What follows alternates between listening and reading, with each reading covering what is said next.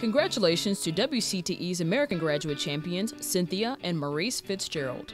As you learn from WCTE's American Graduate, The Tennessee Story, Cynthia was born and raised in Nashville public housing. When she graduated from high school, she pursued a college education and became an accomplished attorney. Then, motivated by her and Maurice's own experiences and a desire to empower inner-city children with the skills needed to prepare for college and further their education, she and her husband, Coach Maurice Fitzgerald, began an ACT prep program called In Full Motion to give these young people the opportunities that many of us take for granted. Their drive and determination have been instrumental in changing the lives of these students, their families, our region, and state, and we are proud to honor Cynthia and Maurice as an American Graduate Champion.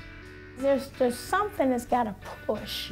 Somebody's got to push a young person at that age to know that you do have some hope and you can make it.